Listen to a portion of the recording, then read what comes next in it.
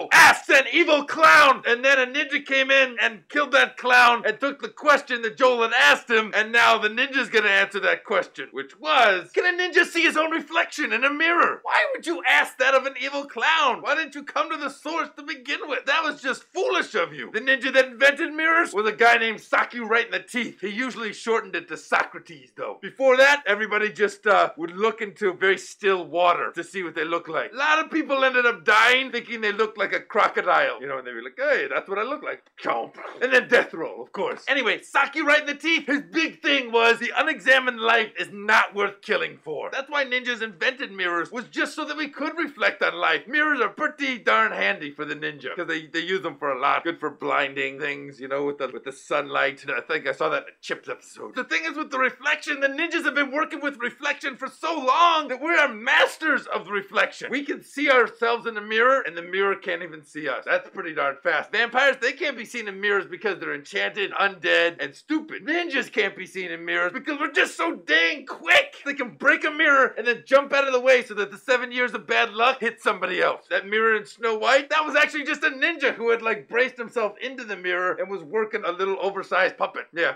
guy was running the whole show. Nobody knew what was going on. Ninjas are tremendous masters of all the mirrors. The thing you gotta worry about are the other errors out there, because there are other errors. A dearer, which is a mirror that just starts writing a letter to you as soon as you start looking into it, and it's a never-ending letter. Just a long letter about how much it loves you. How about a fearer? That's where all your fears are all reflected in the mirror. Pretty scary. I mean, it's you swimming naked with man-o-war jellyfish, and it's you getting your head bit off by a wolf, and then it's you facing a refrigerator with little post-its with everybody's actual opinions about you written on it. Then there's the leerer, and that doesn't say anything. It just looks at you real creepy like,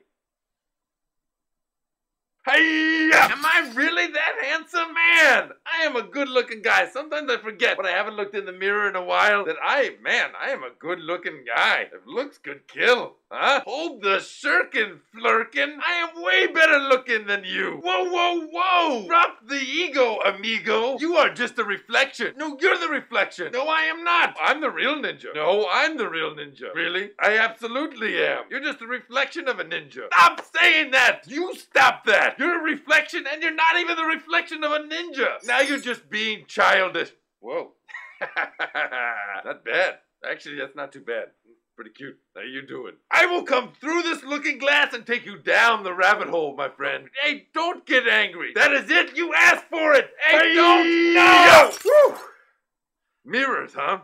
You never see them coming. Thanks for the question, Joel. You look forward to looking at yourself soon. Hey-ya! You got a peerer? When you look into a peerer, it's all of your friends looking back. It's all the people who are in your peer group. It's a little upsetting because you just want to check your hair, and then your friend is right there going, oh. There's also the peer-to-peerer, but the music industry wants to outlaw that completely.